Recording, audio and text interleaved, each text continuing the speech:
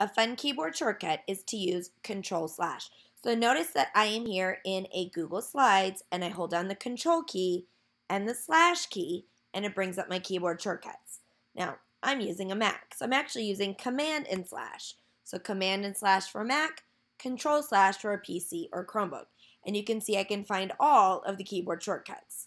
I'm going to go to this Google Doc, Control/, and you can find all the keyboard shortcuts for Google Docs. Go to this Google Sheets, Control/, and be able to find all the keyboard shortcuts for Google Sheets. And of course, in Google Forms, Control/ shows me the keyboard shortcuts for Google Forms.